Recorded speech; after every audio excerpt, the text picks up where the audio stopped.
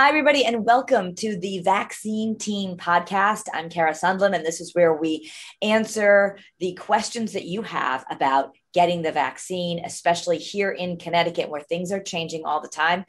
We are coming to you as we've just learned that the mask mandate is going to be lifted in our state, and as just within the last 24 hours, it's now okay to vaccinate your kids ages 12 to 15 in Connecticut. So I am joined by Dr. Lucia Benzoni. She is a pediatrician with Hartford Healthcare Medical Group Pediatrics, and she's out in Litchfield County. And we thank you for being with us. I know it's a busy time, and you're probably getting a lot of calls from the parents that you serve. Yes, we do. We are getting a lot of vaccine calls. We are fielding a lot. Yes. Yeah. I mean, the biggest question people have, even if they've gotten vaccinated themselves, is this safe for my child? Yes, that is exactly it. I get that question all the time. This is a new vaccine, and that is parents' fear that they are putting something into their child that may affect them 20 years down the line. And I can safely say, I think with the science that's behind the vaccine, that there really is no risk of that.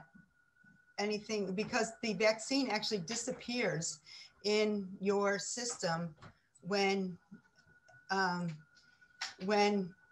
it makes the antibody. So it's a messenger RNA, the Pfizer one. It's a messenger RNA. It goes into the system. It tells your cells how to make the antibody, and then it's gone. Okay. So obviously, you know a lot more science than than the average mom and dad out there. But basically, that is, I mean, as a concern, even myself, I'm double vaccinated. I've had COVID. I feel like I've probably got lots of antibodies at this point. I recovered from COVID and I've had my 2 shots.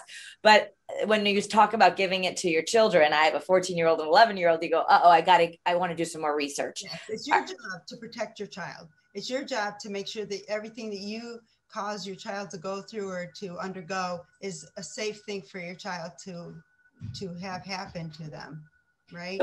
Yeah. As parents. And so as you say, the science, I think the biggest question parents have is how do we have all this science? Because it hasn't been out that long. No, we don't. That's correct. We don't have all of the data on this particular vaccine, but we have the data on this science. The science has been around for a very, very long time. It works differently than other vaccines where you introduce into the system like a part of a virus, and then the body recognizes that partial part and makes an antibody against it.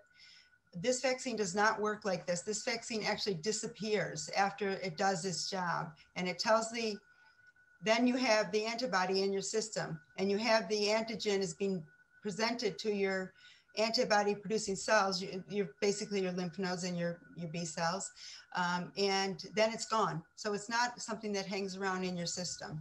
So are you advocating to your patients that they should get the vaccine for their children, and why? So absolutely, definitely over 16. The people from 12 to 16, what I tell them is that we are starting it. It appears to be very, very safe. And what is the difference between a 12 and a 16-year-old's immune system? Really, there is not a lot of difference between a 12 and 16-year-old immune system. So therefore, by extrapolation, it's safe for a 12-year-old. And why? Let's go back to the 16-year-olds. You're so confident about the 16-year-olds, not that you're not confident about the 12, but you're like, absolutely, of course, for your 16 and up. Why do you feel that way? Well, they've vaccinated now, hundreds of thousands of children, and they haven't had any side effects. And I have a child that's that age who got vaccinated, and he had a sore arm for a day, but he was out playing basketball that same day. Yeah. For those of us who had some reactions to the vaccine as adults, I had a pretty strong reaction to the Moderna vaccine. So did I. Do we expect that for our kids? The children are not having that same strong reaction. And I don't know if it's because it's Pfizer, because I got Moderna and I also had a fairly strong reaction. Actually, that strong reaction kind of reassured me that I was for sure mounting lots of antibodies. But my son, who also had COVID, really had a sore arm for 2 days and he was fine. Literally did not skip a beat.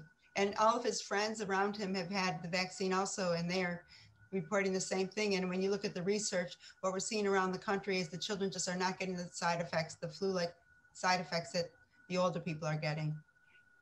So I know my daughter's old enough to get it, and she, of course, looks at Instagram. So these kids know. I mean, a lot of them are asking. I know she asked me, "When do I get to get my vaccine?" I've never had someone in my family, a child, say, "Can I get my shot?" Are you finding a lot of these kids want the shot because they want to be with their friends and get back to normal? I had a girl come in yesterday, a 16-year-old, and her mother had a lot of questions about the shot. And she's going, Mom, let me get the shot. I need to see grandma again. I need to see grandma. The shot is safe. It's fine. So sometimes you have the parent that are hesitant and the children that are not. The children are very eager to get the shot. It's a new thing, right? The kid begging for a shot. It is definitely. But I think you're right. In fact, they see it also as a gateway back to normalcy. And these kids need normalcy. Yes. So that's the other thing you're balancing. And I should share with our audience, you're a DO, a doctor of osteopathy. So you kind of same training of going through all the same med school, but you look at it as a little bit more holistic too. So I mean, you open that door, so I'm going to step into it.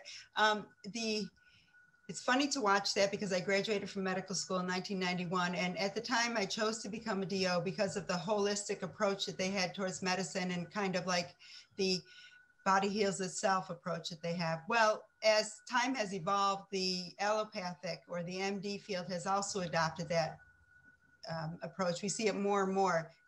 Don't give the medicines, let the body heal itself. Don't give antibiotics. Don't interfere. Don't interfere. If it's not broken, don't fix it. So we do see that more and more. But yes, that has been my philosophy. And yes, all my training was done through MD hospitals. I passed the MD board. So because there wasn't very many osteopathic training residencies at the time. But yes, my approach has always been let the body heal itself and deal. And I bring that up because perhaps some people who are vaccine hesitant and want to use more holistic options are nervous about the vaccine for their kids and saying, well, my child's healthy, or maybe they already had COVID and they've already recovered. So I'm weighing risk versus benefit and I just don't see. Yeah. So, what's your answer? Yeah, the kids that have, I think that even our research on the kids that have had COVID, they're definitely more safe than the kids that haven't had COVID. And I actually wrote to the CDC and I asked them, why are you saying get the vaccine after you've had COVID? Because we've always taught that having the natural immunity is stronger than getting what we call an artificial immunity or vaccine-induced immunity. And they did write back to me, and I was very surprised that they did. And they said, because the response to the vaccine is much more predictable and it's stronger. So. Right. Especially we've seen some of the kids have such mild cases or maybe not even know they had it except for a positive test because maybe mom or dad had a stronger case. So you got the whole family tested. And they're like, oh, well, they're positive, but I don't see anything going on. So I was told that as well, too. Even why do we need the vaccine? I've already had COVID, but that this is a predictable response and you're going to make better antibodies. That's correct. You're going to have a more robust and predictable response. Whereas they feel that if your viral load was smaller when you actually had the disease, say you didn't get that sick, you don't make as many antibodies is what the CDC said to me. Okay. So right now, just to let everyone know, you can go most places. You don't even need an appointment at these vaccine sites. Right. Should you just take your kids to the sites? Is it better to go to the pediatrician? Do you even have shots to give? My advice is to go to the site. So my physician assistant yesterday was at one of the sites yesterday. They vaccinated over 1,000 people. And incidentally, about 40 or 50 people came in with their over 12-year-old and also get those. They did not have an appointment, but those children got vaccinated yesterday. So a lot of times you don't even need the appointment. Just go. Correct. And that has shifted. I know, but earlier in the podcast, I was telling people, be patient. Mm-hmm. But if you want to take your kids and you're going to some of these mass vaccination sites, say at the convention center in downtown Hartford, or maybe out at Rentschler Field, we have all that information right on our Channel 3 app where they go. Most of them now are just show up, register if you want, but you could just show up. It's correct. In Torrington or in Litchfield, the county here, the Torrington Armory, pretty much every day except for Sunday has a vaccine clinic open. Okay. So that's something else you want to check out is that with kids and school and work, it might be busy during the week. So you might have a better shot of going on a Saturday than a Sunday. Right. And it is open on Saturday. Okay. Anything that the kids should prepare for? Do you want to make sure they're well hydrated? I know when we were preparing we were all drinking our Gatorade and doing different things. So But I usually say maybe take an ibuprofen before you go, but you don't have to. Okay. You don't need to do anything special. Well, you bring up that thing. A lot of people were afraid to take anything because there was, especially with ibuprofen, because it was early in the game. We were interviewing doctors that perhaps you might have this thing called a cytokine storm, or Advil wouldn't be good for the vaccine. I know now they're telling us after I got my vaccine, they said, don't suffer. If you want to take some Advil, take it, or you want to take Tylenol, take it. What do people need to know about taking something? Did I lose you there? Did I lose you there?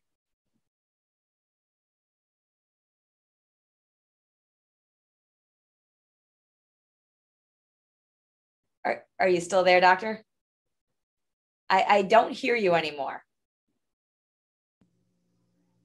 I think you might have. Can you talk again, doctor? Sorry. There you go. Okay. I hear you now. Technical difficulties. Okay. We understand technical difficulties. You're still listening to the Vaccine Team podcast, and I'm here with Dr. Lucia Benzoni. We're talking about giving the kids the vaccine. So now that we're all good. Okay, good. Thank you. Earlier, I was saying earlier, we were told maybe don't take anything. I've still had friends at work saying, oh, I wasn't taking anything because I heard you shouldn't. Is that not the case? My nurse told me, take Advil, take Tylenol, take them both, do whatever you want, don't suffer. Yes. That's basically it. We also said at the very beginning, don't use steroids. And now steroids are a mainstay of treatment when someone does get COVID. So yes. A lot of things have changed there. And that's why you don't see the amount of deaths that we did at the beginning either. Our treatment has changed dramatically.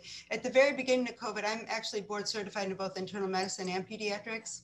So at the very beginning, when this all started last March, I actually left my office for 2 months and I worked in the hospital as patients came in with COVID. And I saw how we treated them at the beginning. And now when I go back, occasionally I'll do a shift as a hospitalist at our local hospital. And it's changed and people just are not as sick as they were because we're treating them. Our treatments have gotten just so much better for COVID, which has been very great.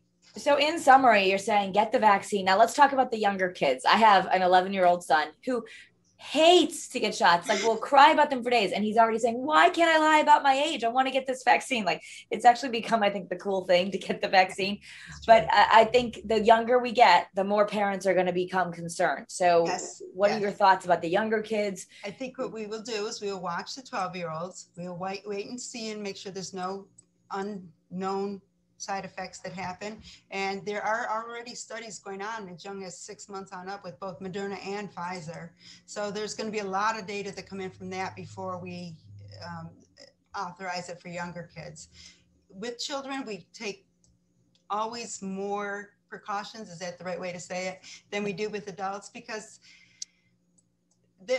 children don't make their own decisions. We make them for them. So it's important that when we make them for them, we make them with an informed choice and with as much safety data as possible. And that's what we are doing with the COVID vaccine. Right. And you also think the kids are growing, their cells are dividing, everything is changing so often. I mean, a lot of parents even worry about we're having a whole anti-vax movement in Connecticut of parents who don't even want to do regular childhood vaccines. And remember, I always say this, those parents too think they're doing the best for their child because they want to do the best for their child. Yeah. So in summary, you do think it's safe. And you also said you're getting some information that you think the 12 and under set, or rather under 12, we're going to see vaccines approved for them soon. I think we will see vaccines. I don't know about it soon, but probably within 2 or 3 months. Okay. So maybe by the time people are going back to school. So that brings a question. Go on. Okay. So remember too, that when COVID gets the younger kids, we've had no deaths in Connecticut for children under 17, 0. So when COVID, they can get the multi-system inflammatory,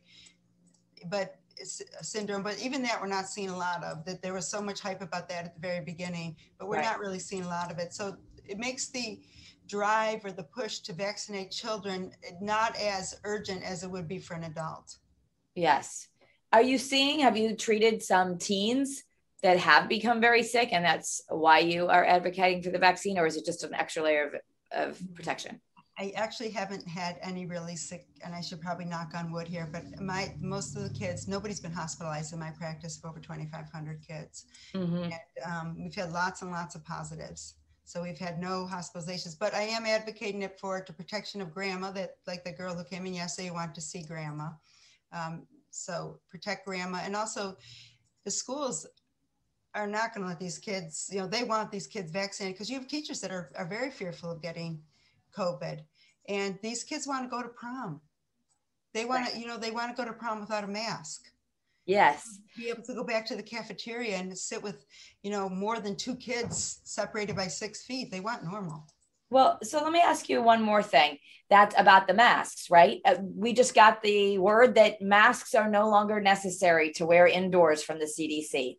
And we're waiting to see how that's going to play out in businesses and in schools and all of that. So, and the question about masks, like if I'm totally vaccinated and so is my husband, we don't need to wear the mask, but do the kids need to wear the masks?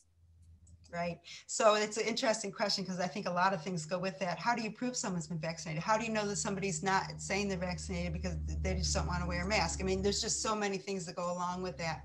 So I think one thing that will happen over time is that we will see the restrictions on younger children, especially, lifted, who can't be vaccinated, because the science has proven that these kids are not the super spreaders that they were first said that they were going to be. They just aren't. They don't have the receptor in their nose, the ACE2 receptor, which is what the coronavirus protein, spike protein, attaches to.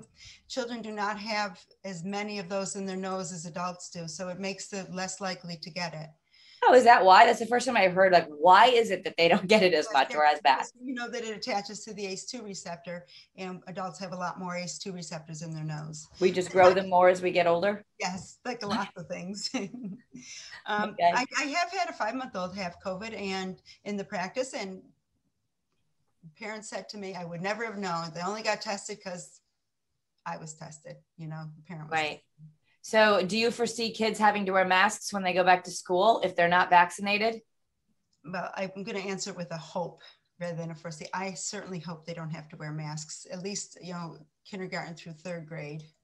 I certainly hope they don't have to wear masks, because it's been really hard on the kids and really, really hard on the teachers and the school systems. Mm-hmm, mm-hmm. So now, the advice, if you do have families who have chosen not to vaccinate and they're not going to vaccinate their kids, does that change your advice for them about what they do this summer and wearing masks? I think if they're not going to vaccinate, more for the adults than the kids, but the adults do need to be extra special carefully, because with COVID, you don't know when it's going to strike or who it's going to strike. There's a lot of unpredictability with it. Even though our treatment has gotten better, there are still people that are totally healthy that do die from it. Mm.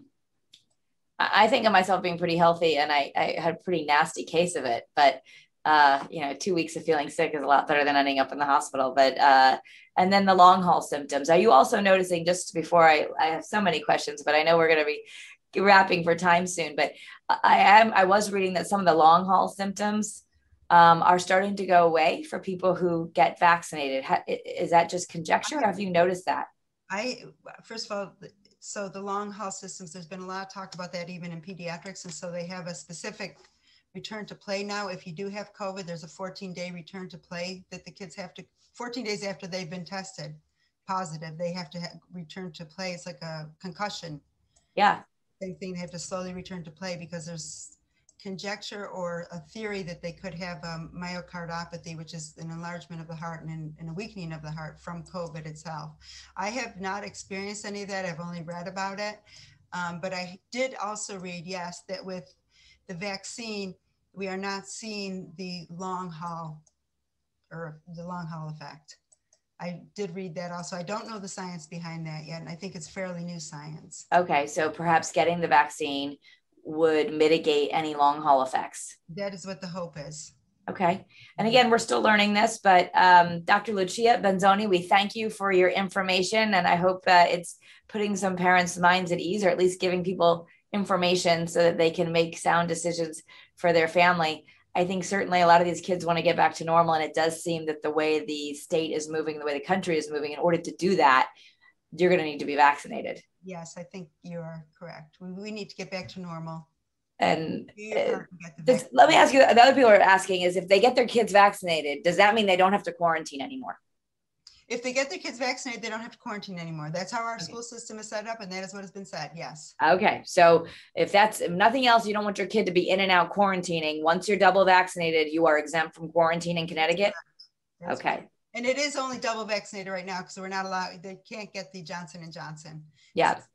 Which is a one shot. The Pfizer is the only one right now. Dr. Benzoni, thank you so much for sharing some information and empowering parents out there. We appreciate you coming on the Vaccine Team podcast. Thank you very much for having me. Thank you. Have a great day. You too. Bye-bye.